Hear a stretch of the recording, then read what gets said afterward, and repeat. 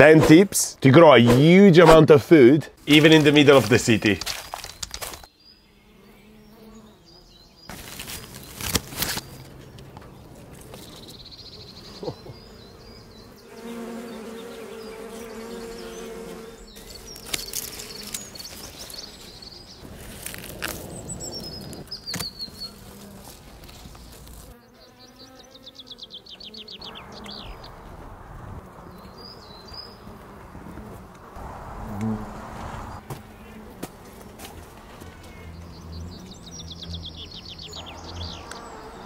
They never make it home.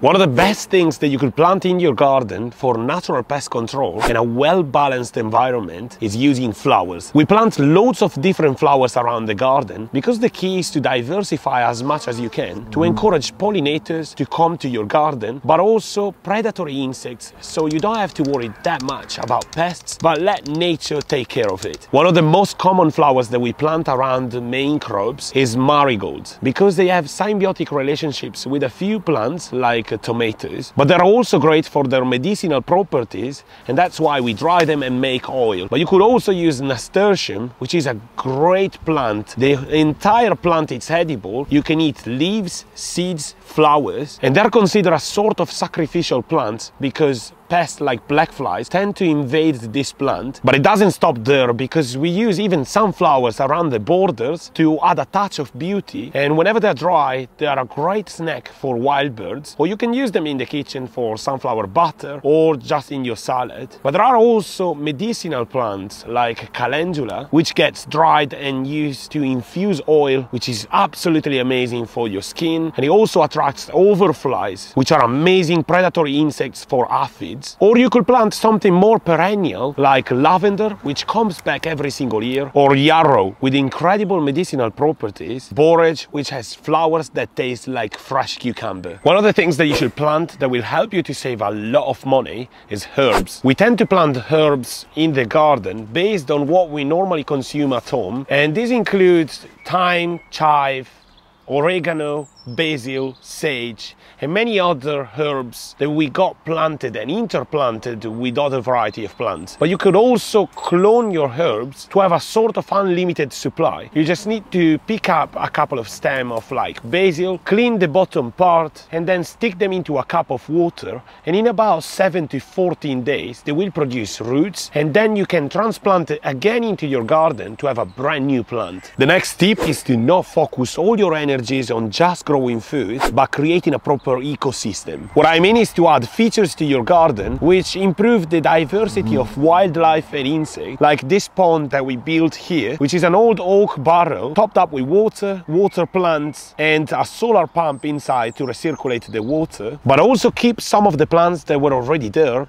like we did with some comfrey plants, which produce amazing flowers, and it's a great source of fertilizer, so you can make your own at home. Adding wood chips to all your pathways is another way to offer shelter for the life in your soil. Tip number 4 is to never stop sowing your seeds. Soil doesn't need to rest, and you can literally keep sowing directly outdoor, like we do at the base of corn planting beans. They can use the stalks to climb up, or indoor inside a greenhouse like we're doing here, using this system that was kindly gifted, and it's absolutely amazing because I had a great germination rate, and I will leave the link in the description. The trick is to always have a backup, because you never know that you're gonna lose or fail to grow some plants. So by sowing another batch, you could always replace them on time for the growing season. Lastly, for many plants, I use a technique called multi-sowing, which means planting more than one seedling, especially for beetroots, so they grow in clumps. Tip number 5, it's all about the infamous weeds, which are not your enemy, but an amazing source of nutrients. Like making your own fertilizer by either adding them to a bucket, add a handful of leaf mold, and then top it up with water, which will slowly decompose it and improve the diversity of microorganisms that then you can use into your garden. Or you can simply chop them down and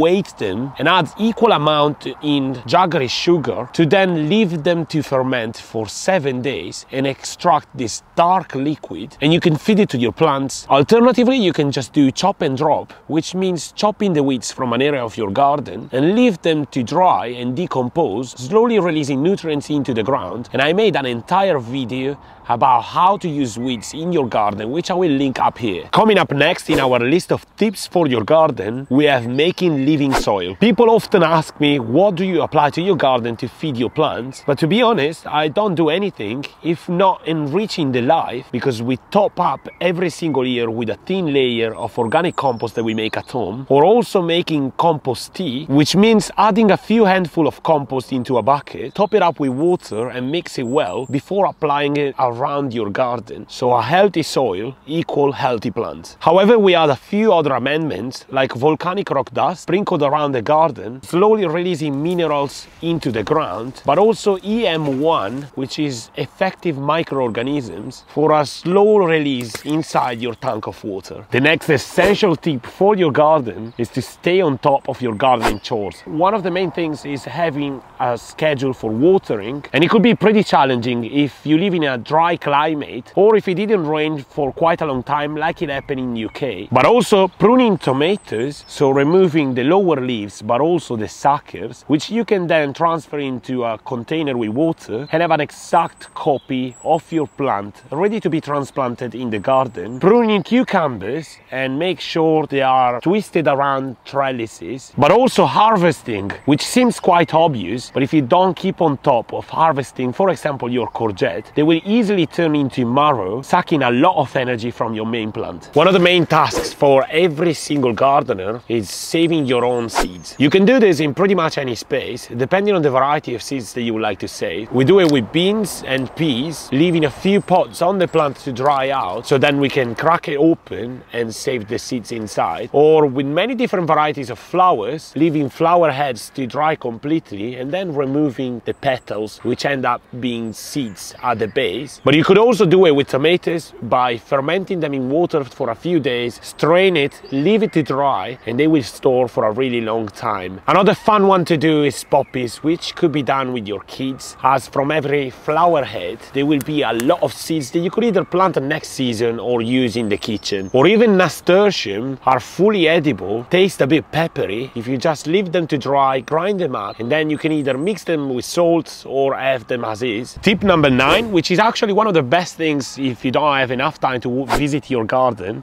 is mulching. You can use many things to mulch your garden and they all have different benefits. Well rotted wood chips, it's ideal to top up some of your shrubs like raspberry, gooseberry and so on. What we mainly use in the garden is straw because it retains moisture and it slowly releases minerals.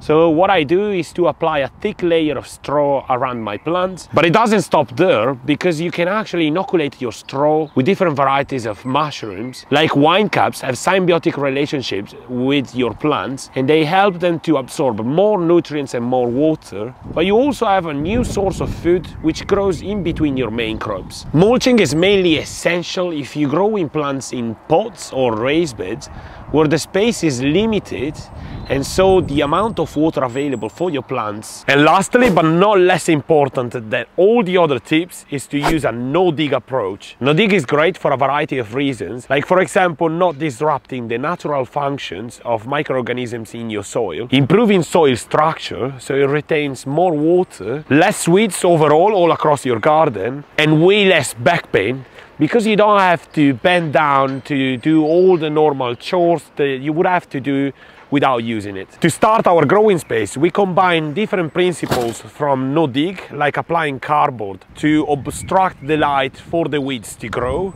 but also permaculture, like for example layering comfrey and compost and other components like logs, twigs, straw, and many other things to save money in the garden and slowly decompose and release that carbon required for the plants to grow. And Korean natural principles to make our own fertilizer to use in the garden. So all this is to say to not focus on a single method, but combine different things and try what works for you in the garden. I hope you liked today's video, and if so, please subscribe to the channel and I'll see you next week for another episode. Thank you so much for watching.